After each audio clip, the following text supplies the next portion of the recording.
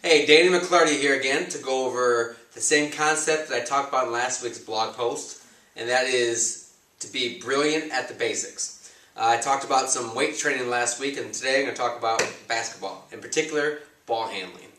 Okay, when it comes to improving your dribbling skills, the same concept applies. You got to get brilliant at the basics. You have to have progressions built in.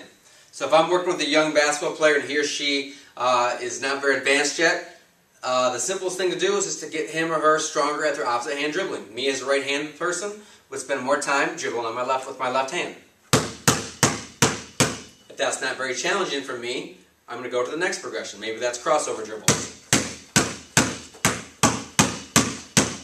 Okay? If that's not very challenging to me, or it's plenty challenging, I can always go harder, or I can go to the next step, which might be behind the back. Alright, if that's kind of easy, what I should do is put a little shake into it, like someone's really guarding me in a game.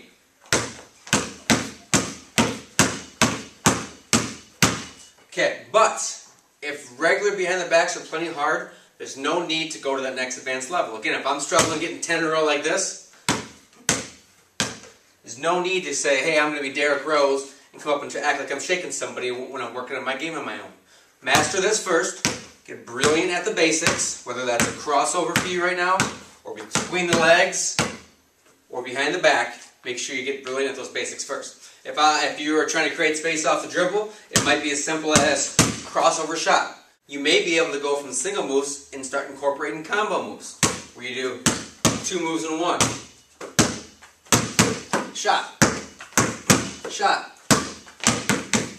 Shot. So there's a lot of different options you can do. So as you get more advanced, you can add more tools to your toolbox, so to speak. So if right now if crossovers are plenty hard, that might be your only tool in the toolbox, which is okay if you're young, but as you get better and more advanced and you've been in the game a longer period of time, you should have a lot of options. I just showed you a couple single moves, a couple combination moves.